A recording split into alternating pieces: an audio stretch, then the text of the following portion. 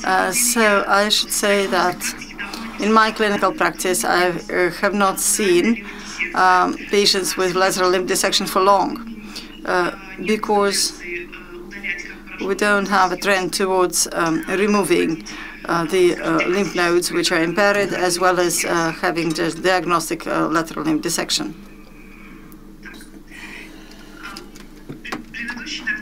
The previous talks brilliantly demonstrated the literature review as well as their own data. There is a meta-analysis which was published this year, and which also tells us about the fact that take into account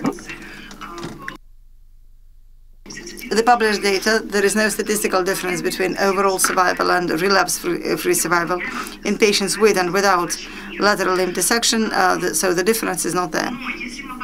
But if you come to look closer at the situation, and when I started to read each of these articles, the main criteria of patients with, to differentiate just impaired or not impaired lymph nodes, first of all, they were selected by enlargement of the nodes. If they considered that lateral nodes were enlarged, they were characterized as involved.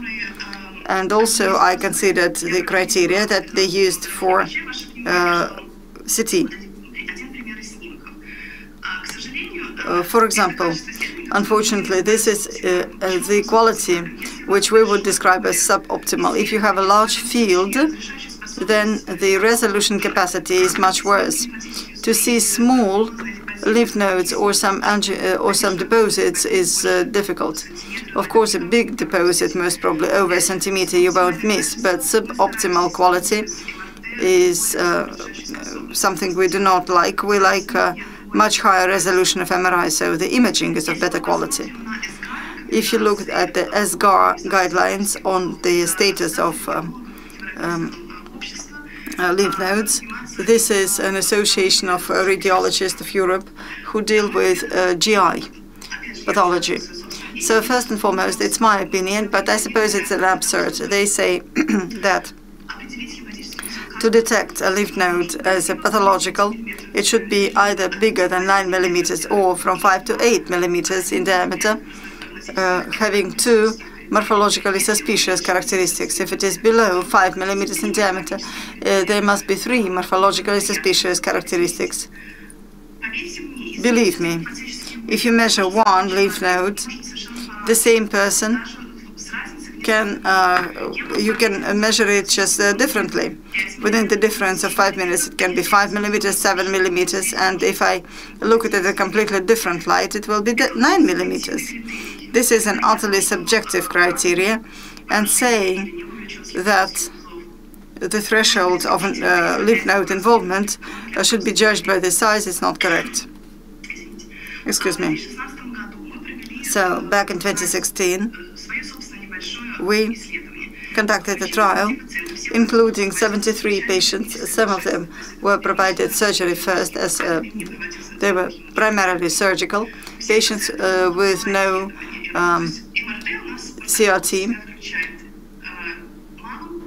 So we have a protocol of low field or small field MRI, small field view.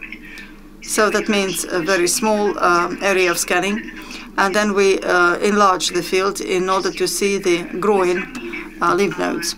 So we compared the lymph nodes in the high resolution and low resolution MRI. If we take such threshold as 5 millimeters and everything that comes above, we consider it to be a lymph node. Then unfortunately, the precision of our method does not surpass 60%. And it doesn't matter what kind of resolution we look at. If we look at the morphological criteria, then we can achieve sensitivity and precision accuracy of over 80%, detecting the involvement of lymph nodes. So what is really dangerous when we speak about the size of lymph nodes? First of all, we conducted an in-depth analysis, and we understood that the overstaging of nodes happens when the patient has when patient has cancer. So if overstaging is grounded over the size of nodes, like over 5 millimeters, then overstaging will be over 35%. This is very high, especially in early cancers. So what is the criteria that we can use in our clinical practice? If you have detected a lymph node and if you consider MRI, then you should pay attention to whether morphological signs are described. So whether your radiologist tell you there is an MRI signal change, there is uneven capsule. So this is one of the signs. Then we should think about the anatomical localization. If it is, for example, external iliac lymph node, then most probably these are going to be hyperplasia. You should remember about the groups, which groups are most frequently impaired. And also, there must be some other unfavorable prognostic factors that you can see by MRI. If you speak about morphological signs, then micrometastasis below 1 millimeter is something we cannot see on MRI. We can see hyperplasia, enlarged lymph node, but homogeneous structure.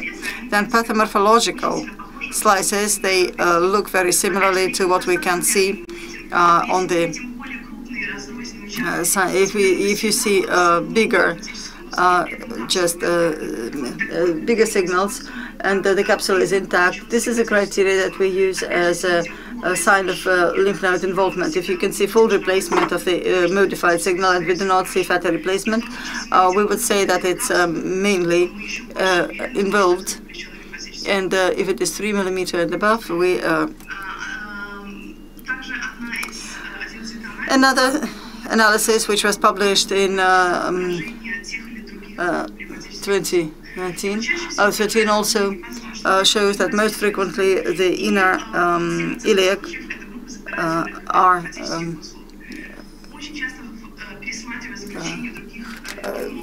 they have lesions in them, and also groups of different radiologists review each other's results, and sometimes I see that radiologists sometimes are mistaken in localizing the lymph nodes. Where are the lymph nodes?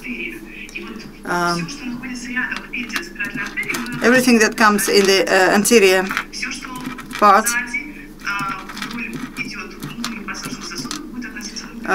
so everything that comes within the locking or occlusive, obturative lymph nodes, and almost this is if we speak about low ampular cancers, they are almost never impaired. This is one of the examples. This is the internal iliac lymph node. You can see intact capsule and homogeneous signal, 9 millimeters. Is it impaired? According to the ESGAR criteria, yes. The same patient.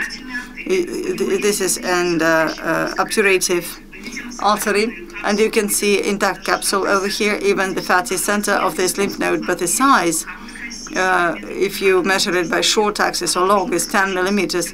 It must be also impaired by the criteria that we propose. But this patient actually has bullous adenoma, which we have been following for 2 years. There are no signs of deep invasion by MRI data, and multiple biopsies actually do not have any signs of process malignization.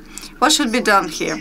One of the examples, you should actually look at the lymph nodes, not only take into account their size. This is quite a big, bulky tumor. This is T3, T4 stage, a small lymph node at the level of iliac vessels, 7 millimeters, but it's intact.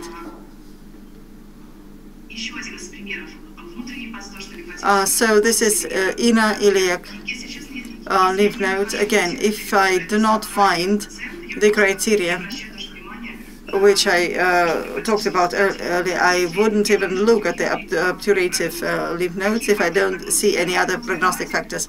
What are those? The venous invasion and also involvement of the circular margin. If there are signs of venous invasion, most frequently the tumor will go outside of the mesorectal fascia.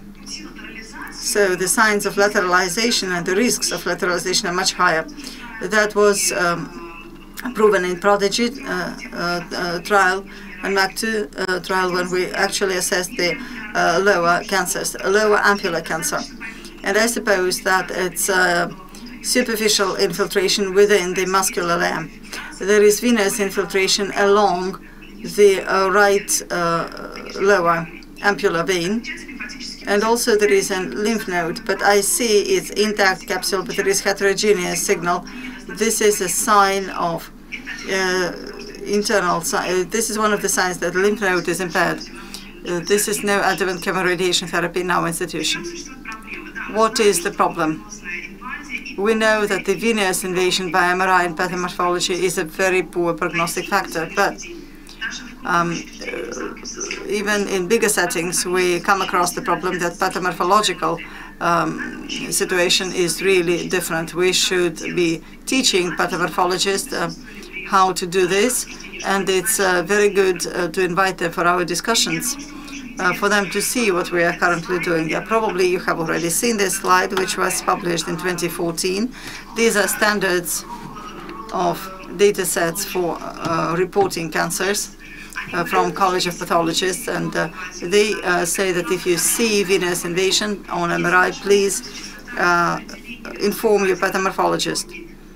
And if invasion is lower, 30%, we should use staining routinely. Now, this is mid-ampular cancer. You can see that it is within a muscular layer. This is venous deposits and how they are associated with the inner iliac lymph node involvement on the left.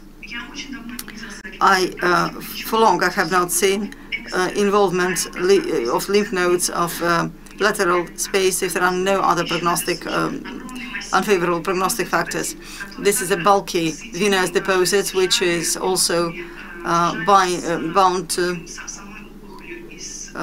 the tumor with the venous mesorectal deposits. You can see masses, bulky masses sitting over here. And if you see something like extra and intramural invasion, then in these patients you should be attentive. Look at the obturative pelvic spaces. So here you can see involvement of lymph nodes, mesorectal fatty tissue as well, and also on the right and on the left. The intact capsule but heterogeneous criteria. So that is signal. This is one of the criteria. And MRTRG grading system is used in order to assess treatment efficacy. So the response of primary tumor and also in the lymph nodes could be different. We do not use the size of lymph node as such. If it is below 3 millimeters, then there is response no. We ignore the size of lymph nodes. But if there is an MR signal modification, then yes, we say there is growth continued or there is response. If the patient has the change of signal within the venous deposit.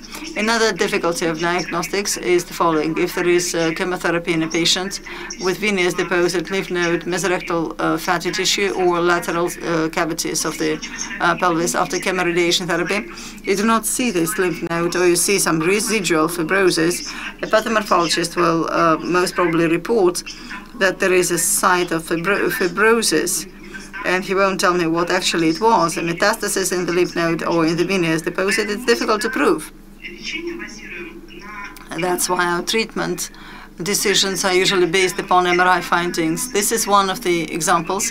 This is a venous deposit of the inner rectal vessels. You can see quite big venous deposit which infiltrates into the vessels, and after treatment, this is a plug of fibrosis, as we call it here. So it's a full response. It's just not even N1. One of patients with venous invasion and deposits in the mesorectal tissue and venous deposits outside of the mesorectal space. You can see that after 4 courses of chemotherapy, this response is not significant. and the tumor responded, but partially the deposits still sit in their places. So initially you have extramural outgrowth in a patient, and also a growth into the vessels, rectal vessels on the left, and also here you have connection with one of the veins. This is how the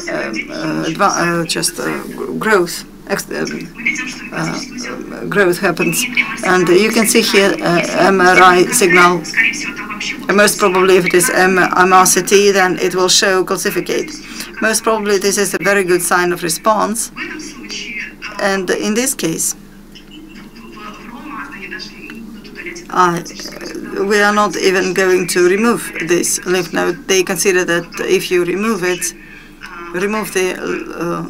node with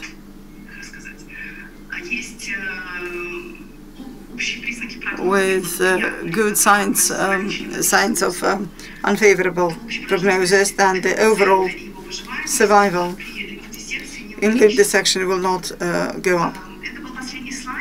That was my last slide. If you have questions, I will be very happy to take them now. And we don't actually remove such lymph nodes. We continue monitoring them. And if in a patient after chemotherapy it does not react, then it's chemoradiation therapy additional. Thank you for your attention.